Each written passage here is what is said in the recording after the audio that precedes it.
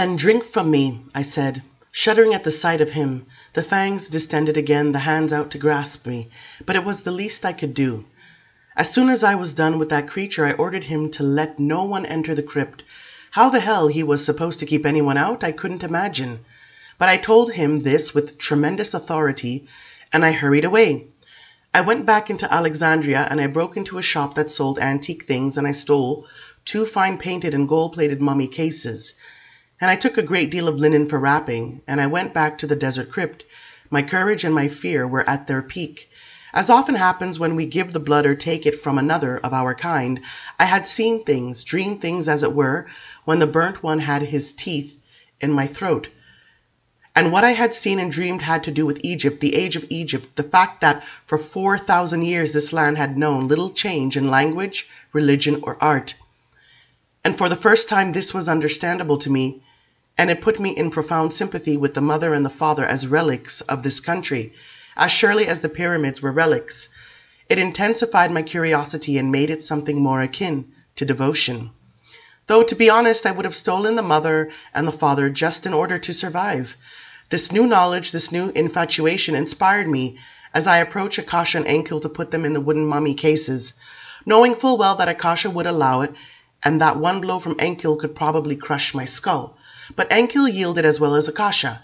They allowed me to wrap them in linen, to make mummies of them, and to place them into the shapely wooden coffins which bore the painted faces of others, and the endless hieroglyph instructions for the dead, and to take them with me into Alexandria, which I did. I left the wraith being in a terrible state of agitation, as I went off dragging a mummy case under each arm.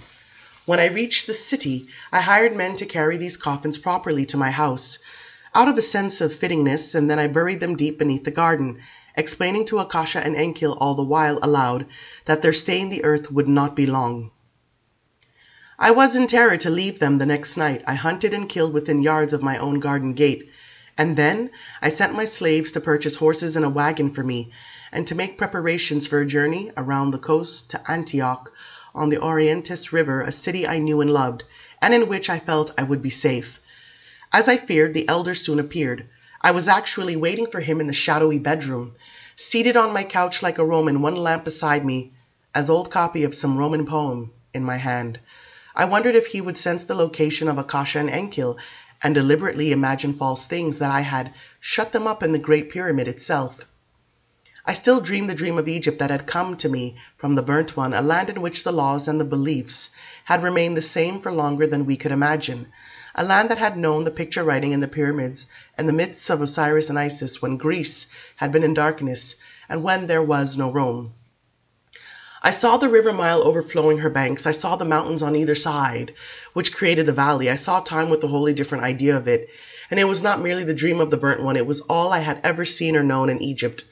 A sense of things beginning there which I had learned from books long before I had become the child of the mother and the father, whom I meant now to take. "What makes you think that we would entrust them to you?" the elder said as soon as he appeared in the doorway. He appeared enormous, as, girded only in the short linen kilt, he walked around my room. The lamplight shone on his bald head, his round face, his bulging eyes. "How dare you take the mother and the father? What have you done with them?" he said.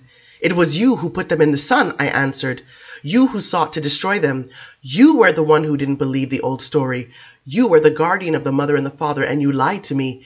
You brought about the death of our kind from one end of the world to the other. You lied to me." He was dumbfounded. He thought me proud and impossible beyond words. So did I. But so what? He had the power to burn me to ashes if and when he burnt the mother and the father. And she had come to me. To me. I did not know what would happen, he said now, his veins cording against his forehead, his fists clenched. He looked like a great bald Nubian as he tried to intimidate me. "I swear to you by all that is sacred, I didn't know, and you cannot know what it means to keep them, to look at them year after year, decade after decade, century after century. And you know that they could speak, they could move, and they will not." I had no sympathy for him and what he said. He was merely an enigmatic figure poised in the center of this small room in Alexandria, railing at me of sufferings beyond the imagination. How could I sympathize with him? "I inherited them," he said. "They were given to me. What was I to do?" he declared. And I must contend with their punishing silence, their refusal to direct the tribe they had loosed into the world. And why came this silence? Vengeance, I tell you. Vengeance on us. But for what? Who exists who can remember back 1,000 years now? No one. Who understands all these things? The old gods go into the sun, into the fire, or they meet with obliteration through violence, or they bury themselves in the deepest earth, never to rise again. But the mother and the father go on forever, and they do not speak. Why don't they bury themselves where no harm can come to them? Why do they simply watch and listen and refuse to speak? Only when one tries to take Akasha from Enkil does he move. Does he strike out and then batter down his foes, as if he were a stone colossus come to life. I tell you, when I put them in the sand, they did not try to save themselves. They stood facing the river as I ran. You did it to see what would happen, if it would make them move. To free myself, to say, I will keep you no longer. Move, speak, to see if it was true, the old story. And if it was true, then let us all die in flames. He had exhausted himself. In a feeble voice, he said finally, You cannot take the mother and the father. How could you think that I would allow you to do this? You, who might not last out the century, you, who ran from the obligations of the grove, you don't really know what the mother and the father are. You have heard more than one lie from me. I have something to tell you, I said. You are free now. You know that we're not gods, and we're not men either. We don't serve the Mother Earth because we do not eat her fruits, and we do not naturally descend to her embrace. We are not of her. And I leave Egypt without further obligation to you, and I take them with me because it is what they have asked me to do, and I will not suffer them or me to be destroyed. He was again dumbfounded. How had they asked me? But he couldn't find words. He was so angry and so full of hatred suddenly, and so full of dark, wrathful secrets that I could not even glimpse. He had a mind as educated as mine, this one, but he knew things about our powers that I didn't guess. I had never slain a man when I was mortal. I did not know how to kill any living thing, save in the tender and remorseless need for blood. He knew how to use his supernatural strength. He closed his eyes to slits, and his body hardened. Danger radiated from him. He approached me, and his intentions went before him, and in an instant I had risen off my couch, and I was trying to ward off his blows. He had me by the throat, and he threw me against the stone wall, so that the bones of my shoulder and right arm were crushed. In a moment of exquisite pain, I knew he would bash my head against the stone and crush all my limbs, and then he would pour the oil of the lamp over me and burn me, and I would be gone out of his private eternity, as if I had never known the secrets or dared to intrude. I fought as I never could have before, but my battered arm was a riot of pain, and his strength was to me what mine would be to you. But instead of clawing at his hands as they locked round my throat, instead of trying to free my throat, as was instinctive, I shot my thumbs into his eyes. Though my arm blazed with pain, I used all my strength to push his eyes backwards into his head. He let go of me and he wailed. Blood was pouring down his face. I ran clear of him and towards the garden door. I still could not breathe from the damage he'd done to my throat. And as I clutched at my dangling arm, I saw things out of the corner of my eye that confused me. A great spray of earth flying up from the garden, the air dense as if with smoke. I bumped the door frame, losing my balance as if a wind had moved me, and glancing back I saw him coming on. Eyes still glittering, though from deep inside his head. He was cursing me in Egyptian. He was saying that I should go into the netherworld with the demons, unmourned. And then his face froze in a mask of fear. He stopped in his tracks and looked almost comical in his alarm.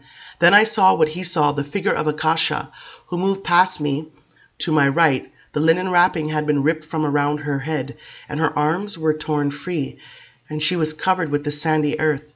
Her eyes had the same expressionless stare they always had, and she bore down on him slowly, drawing ever closer because he could not move to save himself. He went down on his knees, babbling to her in Egyptian, first with a tone of astonishment and then with incoherent fright. Still she came on, tracking the sand after her, the linen falling off her as each slow sliding step ruptured the wrappings more violently. He turned away and fell forward on his hands and started to crawl, as if, by some unseen force, she prevented him from rising to his feet. Surely that was what she was doing, because he lay prone finally, his elbows jutting up, unable to move himself. Quietly and slowly she stepped on the back of his right knee, crushing it flat beneath her foot, the blood squirting from under her heel. And with the next step she crushed his pelvis just as flat while he roared like a dumb beast, the blood gushing from his mangled parts.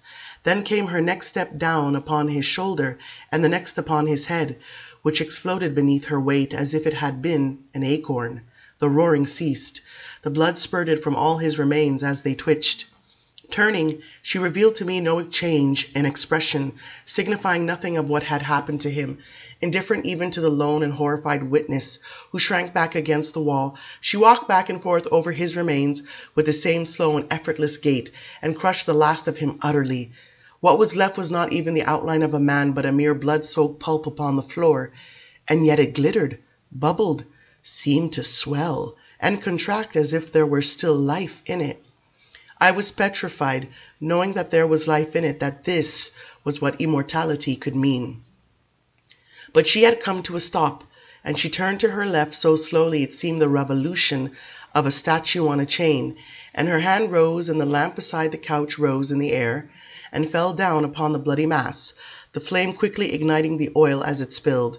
Like grease he went up, flames dancing from one end of the dark mass to the other, the blood seeming to feed the fire, the smoke acrid, but only with the stench of the oil. I was on my knees, with my head against the side of the doorway. I was as near to losing consciousness from shock as I have ever been. I watched him burn to nothing. I watched her standing there beyond the flames, her bronze face giving forth not the slightest sign of intelligence, or triumph, or will. I held my breath, expecting her eyes to move to me, but they didn't. And as the moment lengthened, as the fire died, I realized that she had ceased to move. She had returned to the state of absolute silence and stillness that all the others had come to expect of her. The room was dark now. The fire had gone out. The smell of burning oil sickened me. She looked like an Egyptian ghost in her torn wrappings, poised there before the glittering embers, the gilded furnishings glinting in the light from the sky, bearing, for all their Roman craftsmanship, some resemblance to the elaborate and delicate furnishings of a royal burial chamber. I rose to my feet, and the pain in my shoulder and in my arm throbbed. I could feel the blood rushing to heal it, but the damage was considerable. I did not know how long I would have this. I did know, of course, that if I were to drink from her, the healing would be much faster, perhaps instantaneous, and we could start our journey out of Alexandria tonight. I could take her far, far away from Egypt. Then I realized that she was telling me this. The words far, far away were breathed in by me sensuously. And I answered her, I have been all through the world, and I will take you to safe places. But then again, perhaps this dialogue was all my doing, and the soft, yielding sensation of love for her was my doing. And I was going completely mad, knowing this nightmare would never, never end except in fires such as that no natural old age or death would ever quiet my fears and dull my pains as I had once expected it to do. It ceased to matter. What mattered was that I was alone with her, and in this darkness she might have been a human woman standing there, a young god woman full of vitality and full of lovely language and ideas and dreams. I moved closer to her, and it seemed then that she was this pliant and yielding creature, and some knowledge of her was inside me, waiting to be remembered, waiting to be enjoyed. Yet I was afraid. She could do to me what she had done to the elder, but that was absurd. She would not. I was her guardian now. She would never let anyone hurt me. No, I was to understand that. And I came closer and closer to her until my lips were almost at her bronze throat. And it was decided when I felt the firm, cold press of her hand on the back of my head.